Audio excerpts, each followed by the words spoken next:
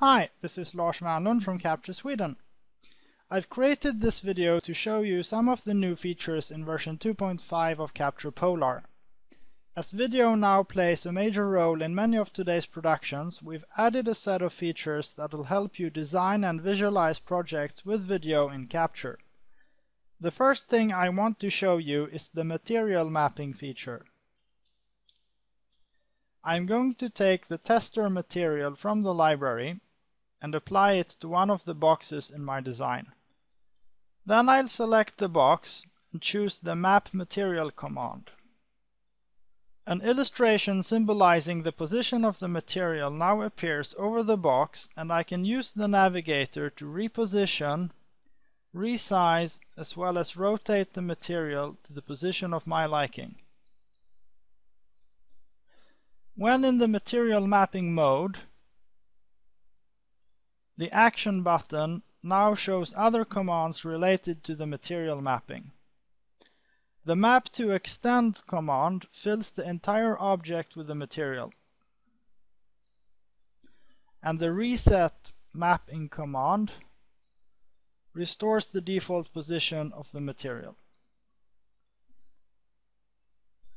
It's also possible to map the materials of several objects at the same time, which I'm going to show you with a good example. I found a picture on the internet of a wall with a door, which looks like this, that I want to apply to my three boxes. First, I'll create a new material. I'm going to call it Wall, and I'll choose the image from my desktop. Then I'll select the boxes, apply the material, and activate the material mapping.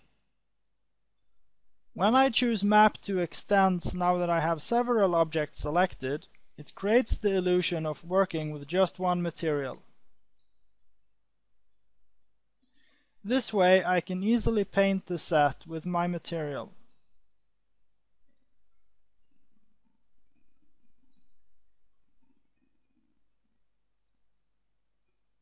Like that. Now let's take a look at the video features.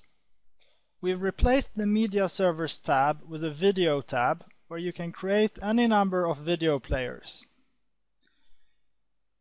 Each video player contains a playlist of movie files, and I'm going to add a couple of movies from my Archaeos installation.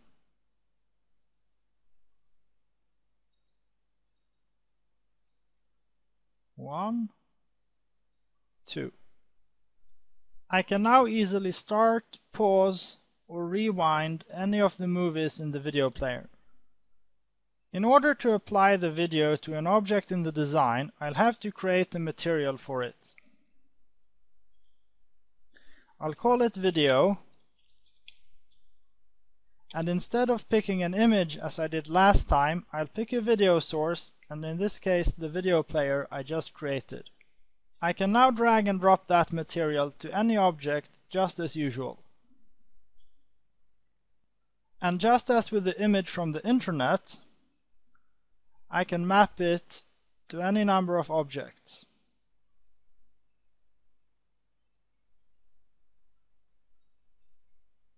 Now I'm also going to show you how you can use this method to achieve an LED matrix effect. I've created an array of boxes here, which is symbolizing my LED matrix.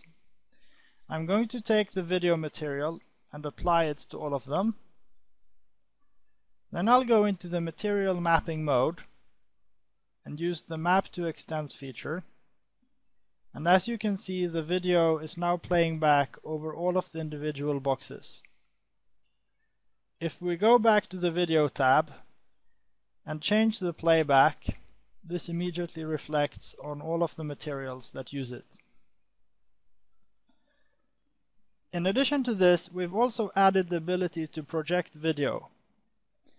I look up the video projector in the library and add it to my project. Then I'll go to its video property and hook it up to the video player I just created. Then all I have to do is turn it on to see the video projected from the projector. At this point, I also want to start the demo version of Archeos in the background to show you how easy it is to work with video from CITP compatible media servers. As I start the media server, its outputs are immediately shown in the Video tab, and they also become available as video sources for materials and fixtures. Me and the other guys in the Capture team hope you'll enjoy these new features. Thanks for your time.